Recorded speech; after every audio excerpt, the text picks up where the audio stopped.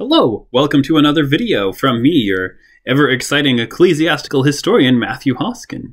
In my last video, I talked about late antiquity as an exciting period in the history of the Roman Empire as it transitions from existing to not existing, or at least the Western Roman Empire does, as the world goes from classical to post-classical, and we end up in something medieval or Byzantine by the end of it.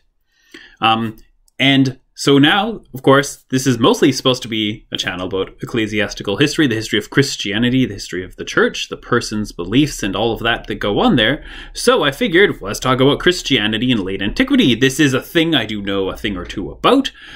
Most of the books here are about either late antiquity or Christianity in late antiquity. Those shelves there. There are also medieval books there. You may notice Medieval Callings by Jacques Le Goff there.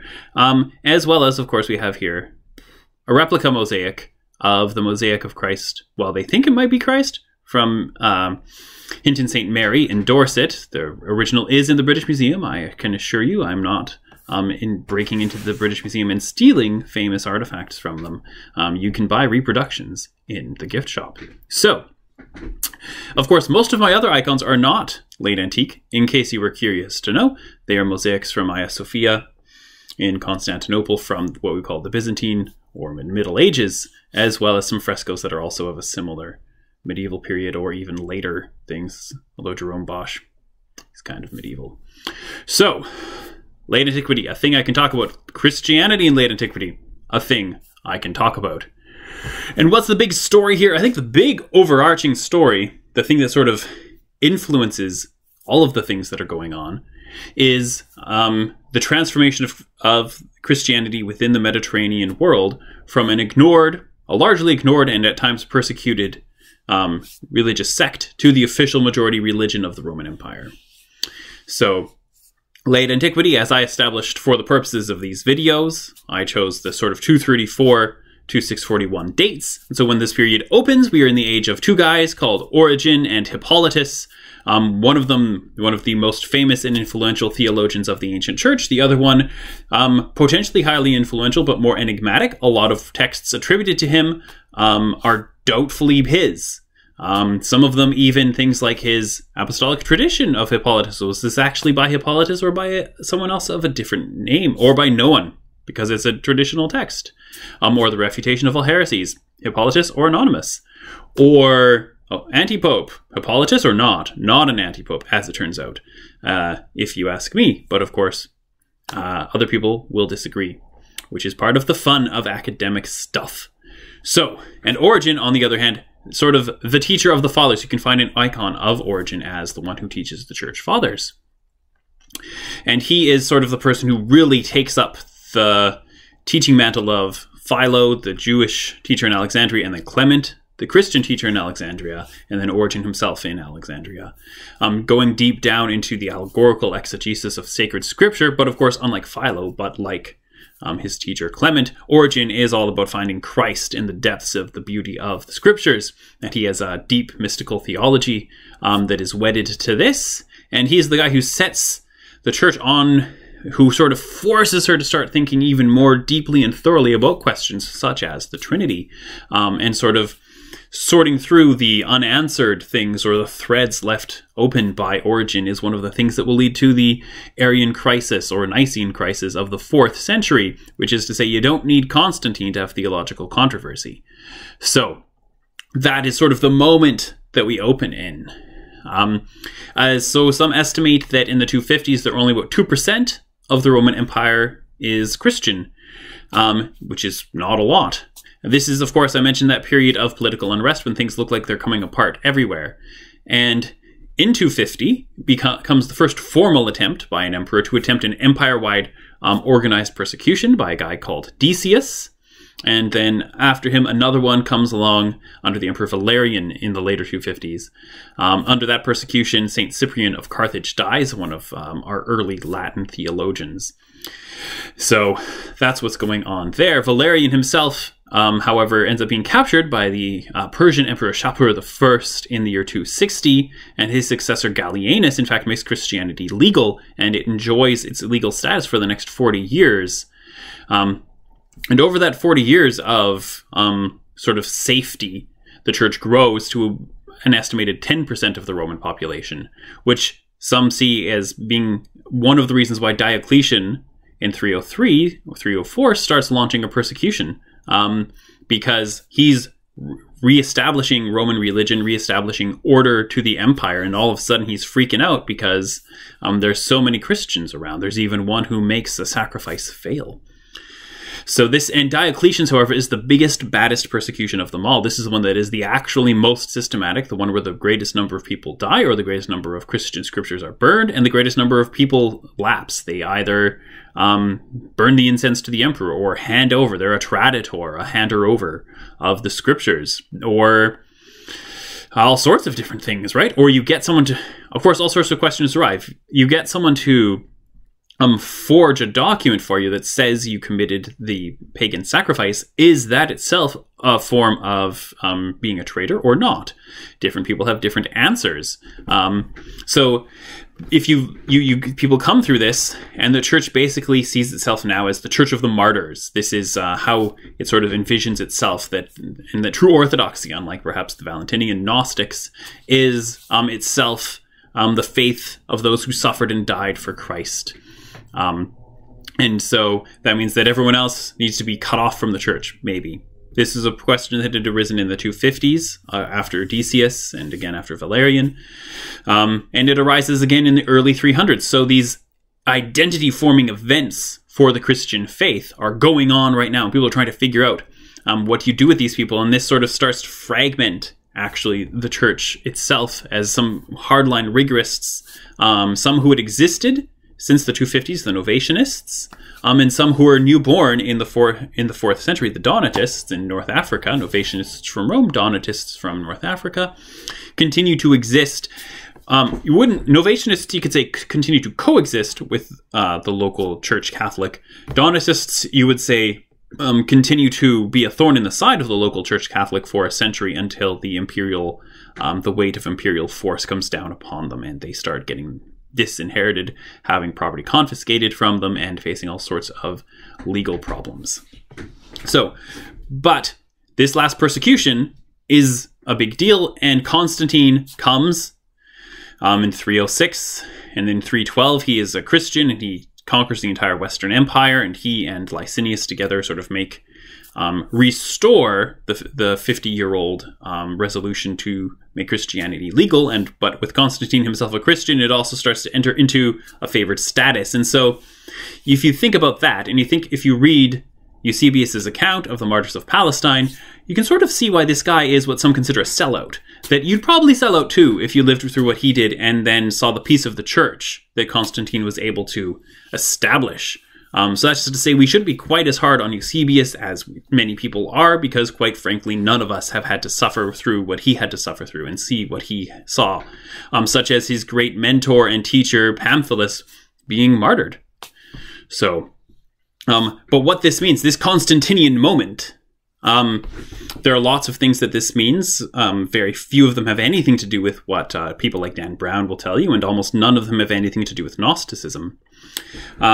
But the biggest thing is that the institutions of church order and the institutions of empire are entwined.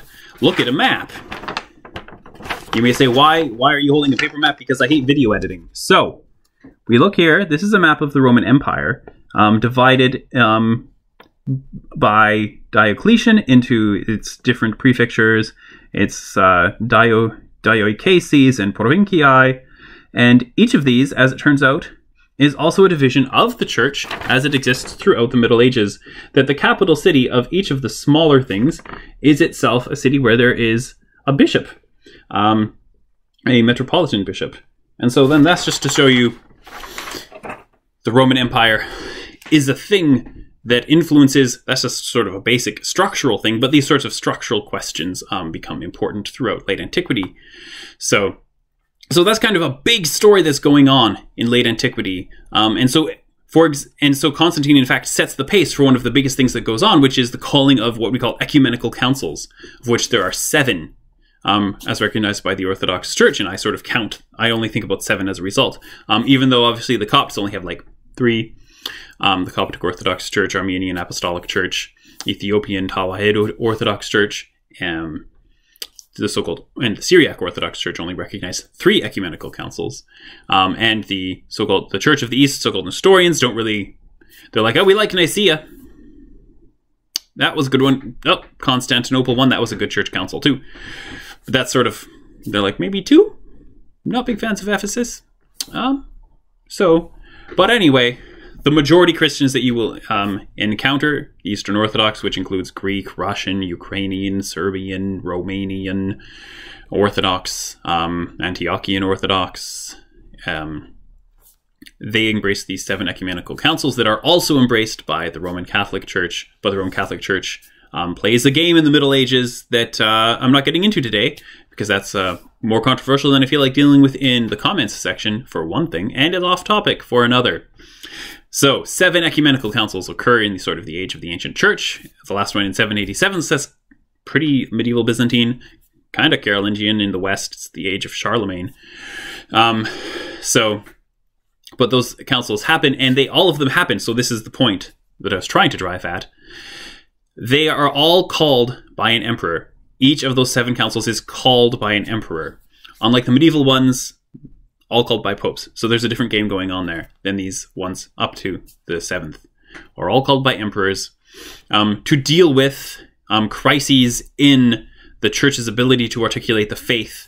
So the first one is a crisis, and so that gets to... So that's just a story that I'm going to get into a moment. And it's an interesting story there. What I'm trying to say is that the emperors are influencing the way the church governs herself and the way she operates, and they are making the enforcement of orthodoxy a real thing, which impinges upon the life of the church within the empire in certain ways, and outside of the empire in other ways. So, for example, the Persian church finds itself early on in the reign of Constantine, seems to have been persecuted to some degree.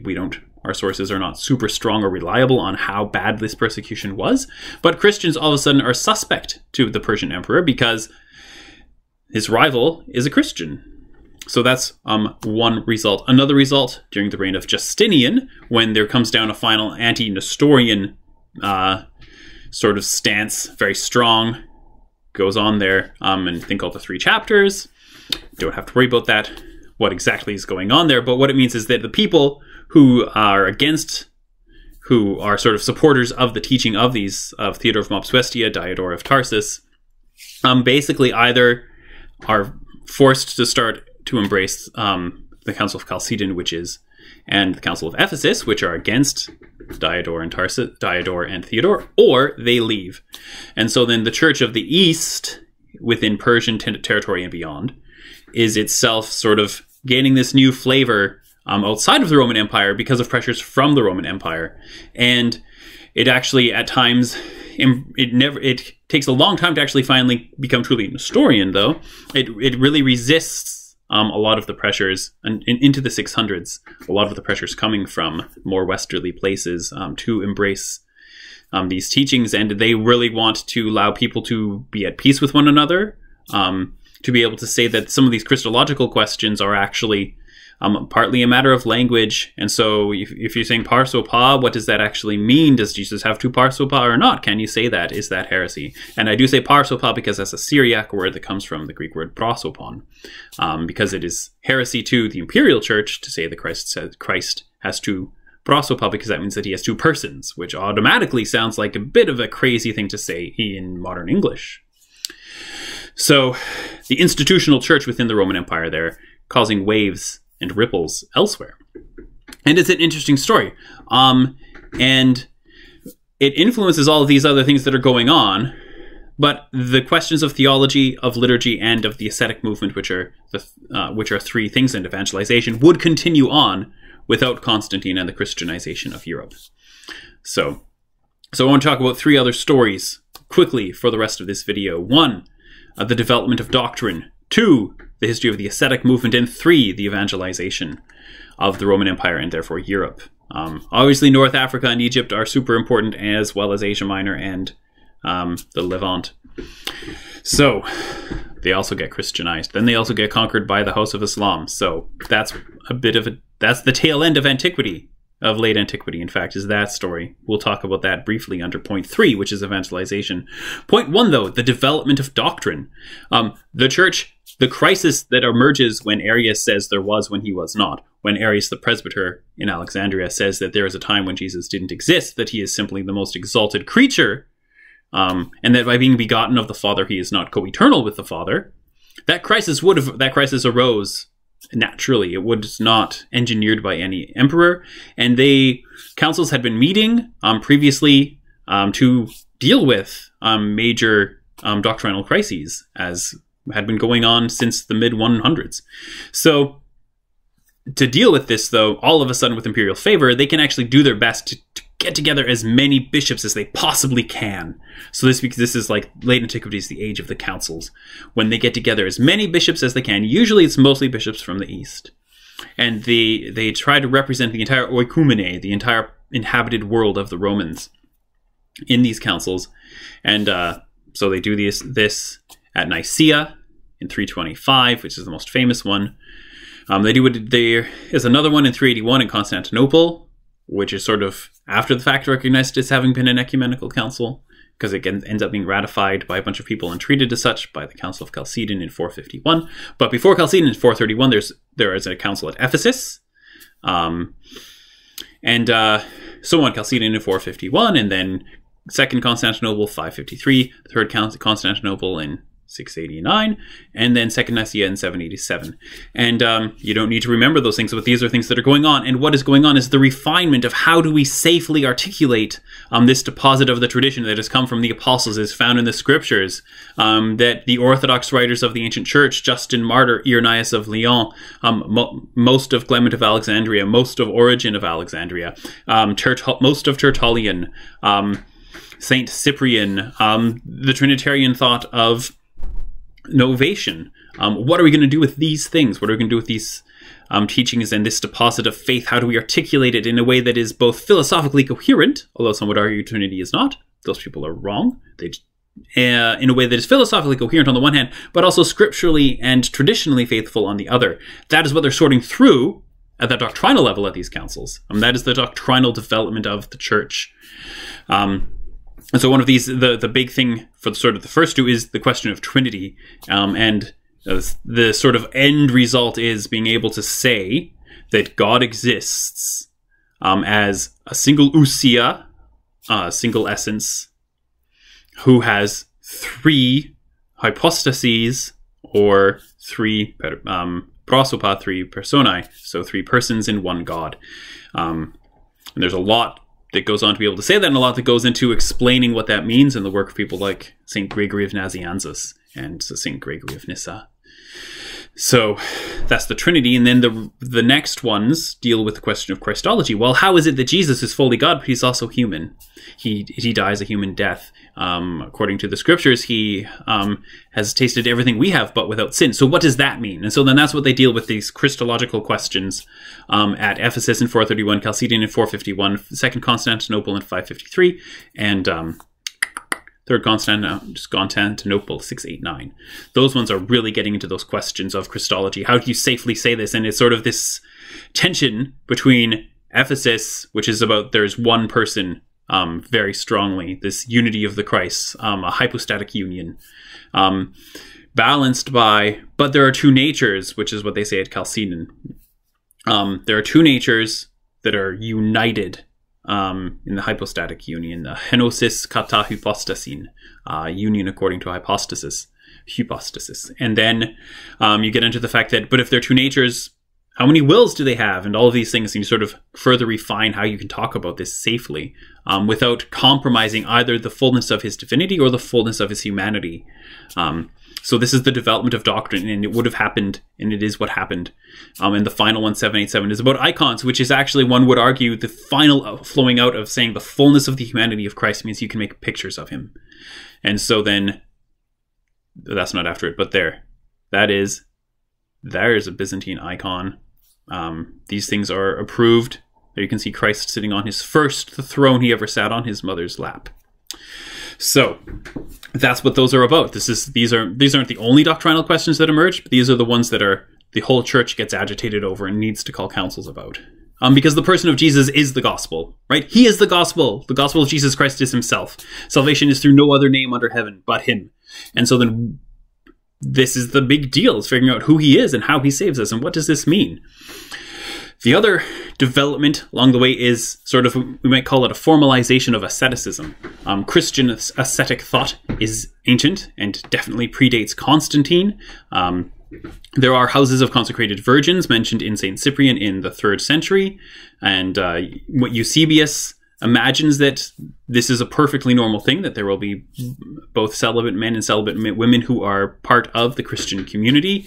And Clement of setting aside the question of celibacy as well, Clement of Alexandria actually produces a strongly ascetic vision of what the ideal Christian life is, about moderation in terms of food and drink and living a simple life, wearing simple clothing, buying simple furniture, eating simple food, fasting regularly, and living a life of prayer in order that you can come through contemplation to the vision of the one true and living God.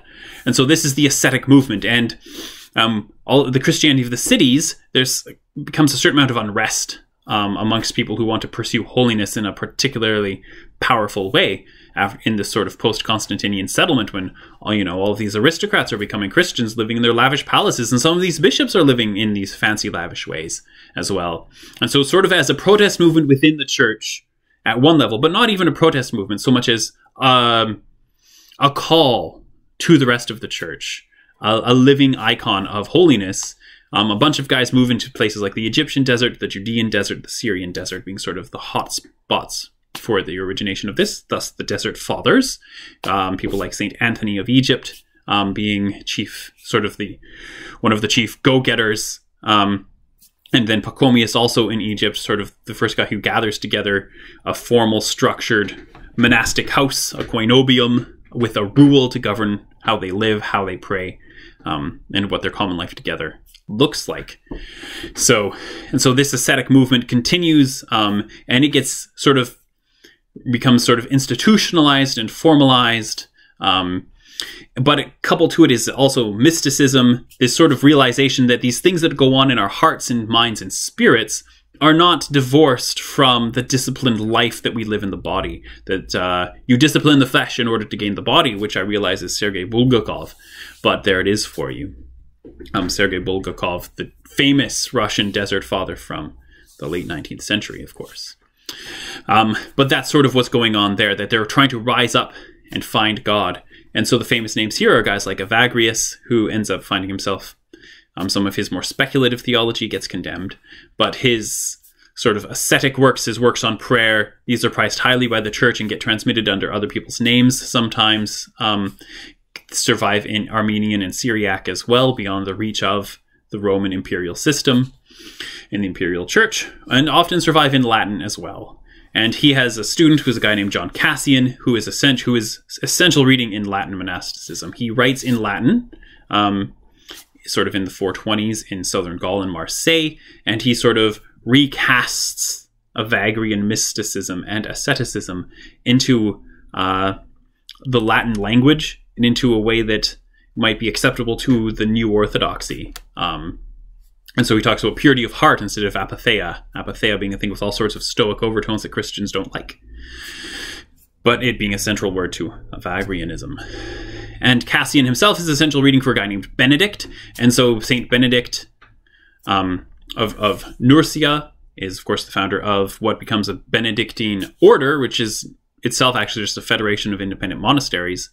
Full-blown monastic orders are a thing that emerged with Cistercians. But anyway, they follow the rule of Benedict, the Cistercians do. So you can see the rule of St. Benedict, with his organized ways of seeking the hours of prayer, is a major influencer for the rest of the history of Christian spirituality.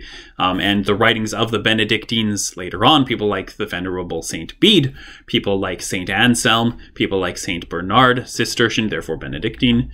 These are essential reading for St. Hildegard von Bingen. These are essential reading for us in the Latin West as our own spirituality develops and we seek Christ. And amongst these ascetics, of course, there's a guy named Patrick. Christian asceticism is not just for monks, it's also for missionaries.